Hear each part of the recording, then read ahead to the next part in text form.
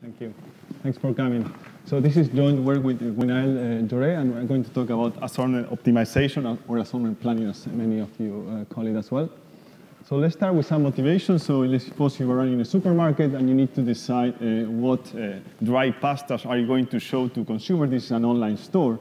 And you can select potentially many different options and from different countries, but you need to decide which subset of pastas you're going to show.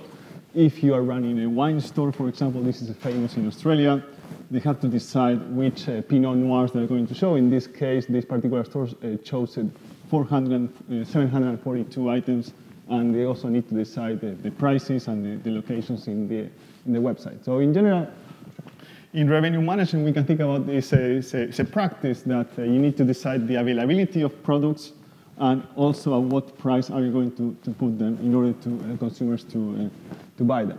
So there are two questions here. One of this, the availability, which subset are you going to show to consumers, and the other one is at what price are you going to show to consumers.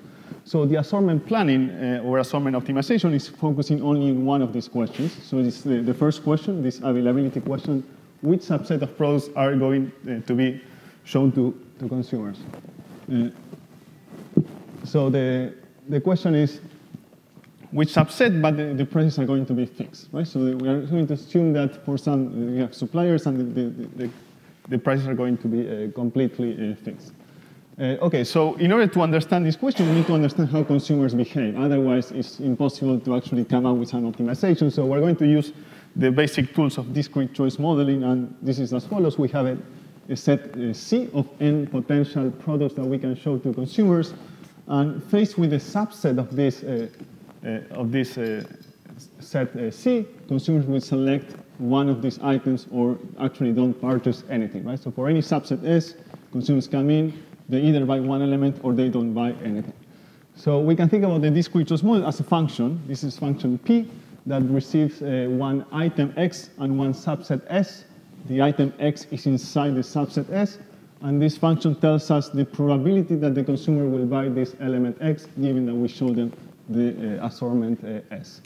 So different choice models appear in the literature, and all of them can be inside this function. Depending on how complicated the choice model is, this function becomes more or less complex. So we're going to denote this product 0 to be the no choice option, meaning that if someone doesn't buy anything, they are going to buy this no choice option, which is product 0. All right, so the famous one of the most famous discrete choice models is the loose model, the multinomial logit model. This is characterized by a vector.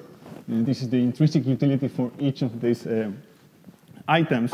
And then this is the way we define the function Px, S. And it's a very simple function, and that's probably one of the reasons why it's so popular.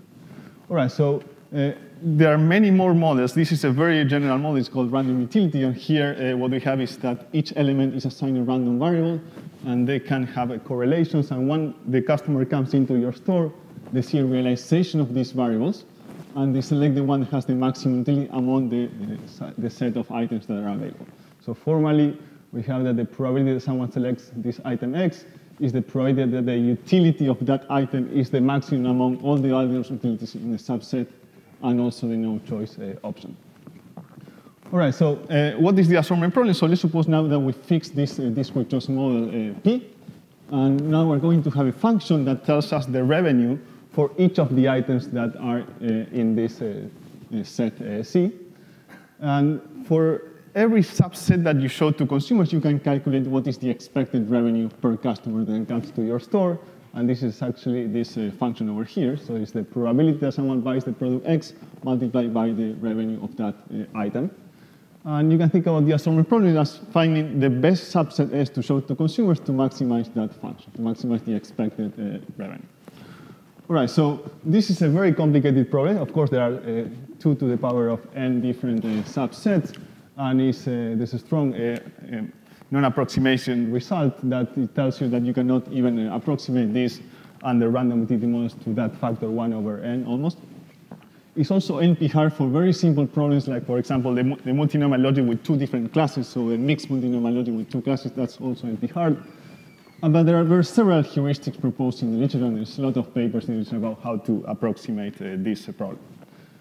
All right, so what is one of these basic heuristics called revenue order assortment? That's the content of this talk. It's going to be as follows. So let's suppose we have these distinct values of the revenue function, R1 to Rk. Rk is the maximum, R1 is the minimum value. So k is less than or equal to the number of alternatives. Now, for each of these indexes from 1 to k, we denote this Si to be all the elements that have revenue or that at least are I. Right? So S1 is all the items, S2 is all the items except the cheapest ones, S3 is all the items except the cheapest one, the second cheapest one, etc. And the heuristic is very simple. You evaluate the revenue on each of these subsets, S1 up to Sk, and you select the one that gives you the most amount of revenue. So this evaluates the most n subsets. It's very appealing in that sense. It's also very general because you can apply this strategy for any discrete choice model, no matter how complicated it is, as long as you are able to evaluate the expected revenue for every subset S1 to Sk. And it also performs optimally in some discrete choice models. So for example, for the use model, the multinomial logit model, it does very well and gives you the optimal revenue. So what we want to do is the following. We want to find out what is the worst case performance guarantees of this strategy under quite general discrete choice model. So how bad could it be if you apply this strategy? And we have these three worst case performance bounds, and we show that these performance bounds are tight for these general discrete choice models. And these bounds hold for this class of choice models includes as a special case the random utility model, so they are even more general than random utility. So I want to mention that Awad, Farias, Levy, and Segev independently obtained two of these three bounds for the case of random utility models as well. So that's another paper. All right, so that's the first contribution. The second one is to try to connect two different literatures. One of them is the Assortment Optimization, which is mainly in the operational research area, and the other one is pricing and MV-field pricing, which is more in the CS area. So there are two problems which are very hard to approximate, which is UDP mean and UDP rank, and we saw one of these talks mention one of these problems, and we show that actually these problems can be converted into an assortment problem, and therefore once they are seen as a special case of the assortment problem, we can actually derive some of these bounds back and also obtain some new ones. We also do this for the stack-Euler minimum spanning tree pricing problem. So the same idea we converted to an assortment problem. All right, so let's take a look at the examples of the results. So let's suppose we have an online store that sells thousands of different products, right? And let's suppose that the prices of these products are between $10 and $20, but there are different prices from the sense of difference from each of them. Now, if you use this strategy, revenue order assortment, I can tell you that you are guaranteed to have 59% of the optimal revenue as long as the consumers have some structure in their choices. And I'm going to tell you now what is the assumption that we have. So this is only valid for this class, what we are going to call regular discrete choice models. So in order to provide this class, what we're going to do is an axiomatic characterization of the discrete choice models. So first axiom is very simple. The probabilities are always non-negative. That's fine. Second thing is, if you don't show the item, you're not going to get anyone to buy it, right? So the X is not in S. The third one is saying, well, the expected demand for each customer that can come see is no more than 1, which is 1, 2, and 3 are satisfied by every discrete choice model that you can think of. But the fourth one is the one that we're going to impose now, which says that if you enlarge the set that you're offered to consumers, the probability that someone will pick one of the items that was before cannot actually increase. So if you go to a restaurant and 30% of the people choose salmon when they are offered salmon and chicken, if the restaurant offers salmon, chicken, and beef, they are not going to have a probability greater than 30% for choosing salmon. That's the only condition that we are imposing. And we call this regular discrete choice models. In the economics literature, regularity is also used for that particular setting. So this includes most of the models in study in psychology, economics, and operations research. So one thing I want to mention is, well, every random utility model will going to satisfy this condition, but it's not the reverse is not the converse is not true. So even for n equal to 3, McFadden and Richard found a very simple regular discrete choice model satisfying this regularity condition, but it's easy to prove using one lemma about submodularity of the demand function of random utility models, that this is not a random utility choice model. And here I have a list of discrete choice models that are regular, and the last 3 are quite recent, and they are not random utility models. All right, so let's go to the worst case guarantee. So the first one is the simplest one. It tells you that if you apply this strategy, you get a revenue of at least 1 over k of the optimal revenue. Remember, k was the distinct number of prices in this set C of all the alternatives.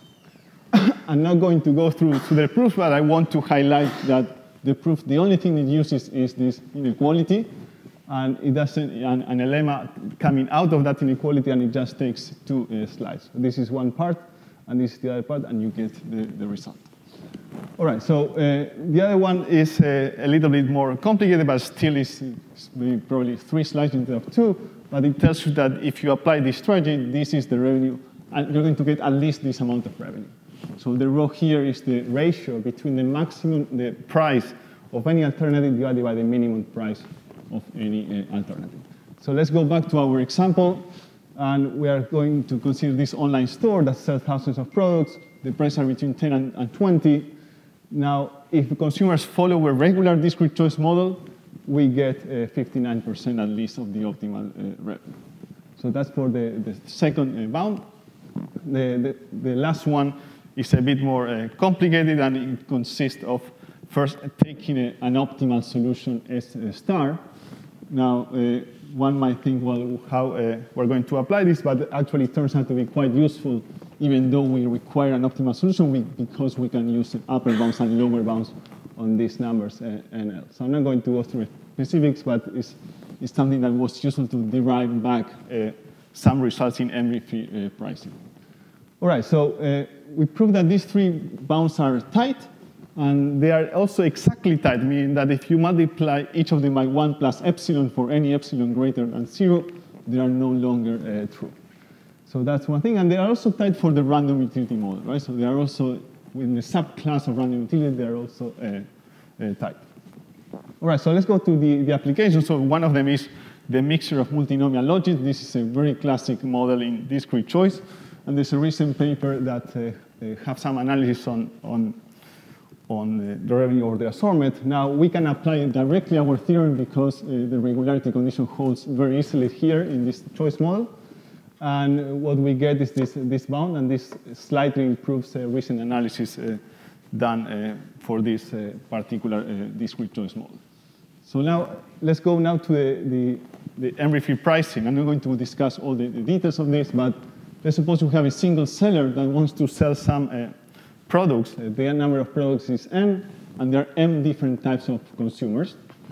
Now, each consumer is going to buy at most 1 product, and the seller's problem is to actually assign prices to all these M different products. And of course, depending on what the prices are, the consumers decide to buy something or not buy, and if they decide to buy something, which item to buy. So that's the penalty. So we studied 2 of these problems, UDP mean and UDP rank, but there are many others. The reason why we focus in the paper on these 2 is because they are very, very hard to solve.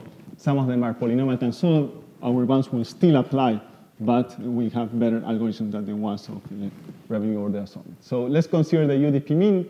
I'll give you an idea of the results. So first, think about the 2 problems, how they are connected, right? So one of them is the assortment problem. We need to select a subset of products to maximize revenue to show to consumers. But the other one is we need to assign prices, and we cannot actually take out items. We can put prices very high, but one of them is pricing, and the other one is selecting subsets.